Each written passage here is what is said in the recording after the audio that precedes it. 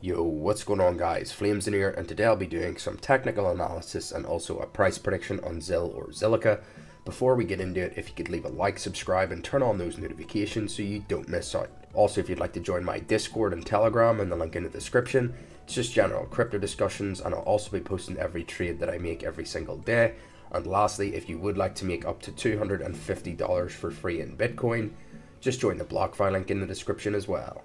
Now just sit back and enjoy.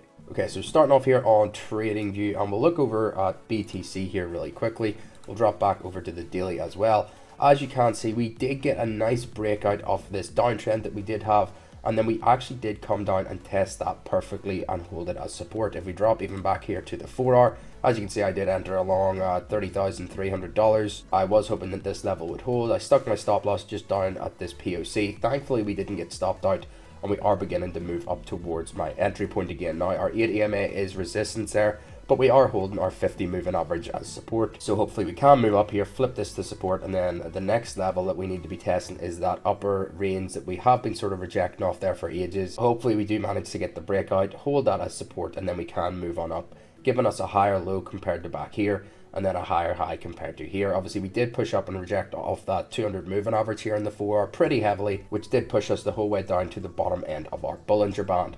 Now, if you are looking to place yourself some buy orders on BTC, you could wait for maybe even a rejection off the 8 EMA, coming back down towards here, and you could place some bids at around $29,500. But if you do see us manage to lose this lower trend line, then it is most likely that we will come down and test this lower range at around $28,700. So you could ladder your buy orders down to around there. Now I will move on over here to ZIL, take a look at this, do some technical analysis on it, and then I will also give you a price prediction as well towards the end. Now, dropping back to the daily, we'll take a look at some of our moving averages. So as you can see, we're sort of playing in and around the 8 EMA and that 20 moving average. So if we do manage to get that daily close above, hopefully we can flip this horizontal resistance back to support at around 5.4 cents there. If we do manage to do so, we could easily be coming up and testing this upper end of this falling wedge that we do have here. Obviously, I've talked about it a good bit on the channel. We did get a nice deviation to the upside there. Everyone was calling for new all-time highs, but I was telling everyone to please take profits because this move is not sustainable. And as you can see, we pretty much returned the whole way to our entry point. Now, in that last video, I was telling you to place some buy orders around this red box, laddered the whole way down there to the bottom end of the falling wedge. Fortunately or unfortunately, whichever way you're looking at it, if you wanted to pick up some cheaper bids there, unfortunately you didn't, but thankfully we did actually manage to hold this low here. You would have got yourself filled, and if you did do that, you would have got yourself around a 26% move there to that high, and then to current prices you would still be up around 8%. So congratulations if you did take that trade that I did mention in that previous video. You are in some nice profit right now, which is what you love to see. Now, even if we drag this trend line out a little more, as you can see, we did come back down and test that as well. And it has held the support, which was confluent with this level. So hopefully we can hold that higher low compared to back here, move on up here, make a higher high, maybe flipping this level to support, giving us another higher low, and then we can tackle that 200 moving average here on the 4 hour. Now, if you are looking to place yourself some buy orders on this, I would say same sort of thing as last time. You could be laddering your buy orders from around 4.7 cents down there to around that 2.1 cents mark. Now, I'm not saying this will happen. It's just a few levels that I have marked up here. If we do continue to the downside, it really does depend on BTC and then the rest of the traditional markets. So we will now move over to the BTC pair, and I'll show you where you can place some buy orders with your sats. Taking a look at this, I did say in that last video to have some buy orders at around here, 152 sats. Unfortunately, that did not hit. We did just fall just slightly above that. We did manage to hold this level as support, and then we did get a move up. So you could even bring your buy orders up towards this low here. As you can see, it's pretty solid support. We tested it as resistance twice here, held it as support there another 2 times with wicks. Then we did get another nice bounce off this level and continue on up towards our 190 sats there pretty much. So you could take a look at this, place some buy orders at around 160 sats there. Hopefully we do come back, test this level, and then can continue on up. But if you do see us come down to here, there isn't that much buying pressure, and we do manage to get that bearish retest, then these other levels would be good places to place some buy orders. Now, even if you're working in lower time frames here, we can do this. And if you even ran a fib from this bottom up towards that top, we are currently below that 618. Let's have a look at the 786. I'd say we're pretty close to that right now.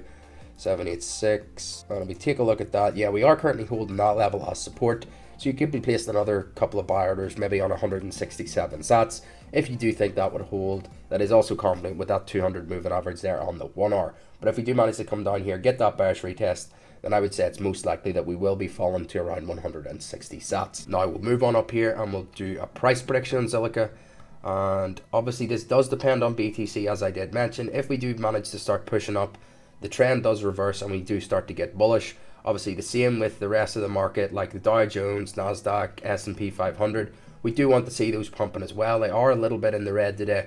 Hopefully we can't see those turn around. If we take a look at the S&P, we did get a nice bounce there off those lows. We have been holding higher highs and higher lows, so hopefully we do continue that structure. Although we have had a slight deviation to the upside of this horizontal, and we have fallen down and got that bearish retest, so we could easily be coming down and testing this level on the S&P. Just keep your eye on that and see what we actually do. But if we do manage to bottom out, BTC does manage to push up towards new highs, then I would say that altcoins will be going absolutely parabolic. We will be getting that alt season that everyone has been begging for, and there will be some crazy gains to be made. This is definitely not a time in the market that you want to be leaving. Bull markets make you rich, but bear markets make you wealthy. Having a look at this, if we do take our fib here and run it from this previous high all the way down to our low there that we did make there back in February. And as I said, this does depend on the rest of the market. If we can start grinding up through these resistance levels, flipping them to support, revisit these previous highs at 25 cents, get up towards this level, flip that to support and get into price discovery, then I would say that this 1.618, which is sitting just shy of that 40 cents mark, could easily be hit if the market does continue bullish. Now this may sound crazy to you, but we will take our calculators out here and see what sort of money it does take us to get there.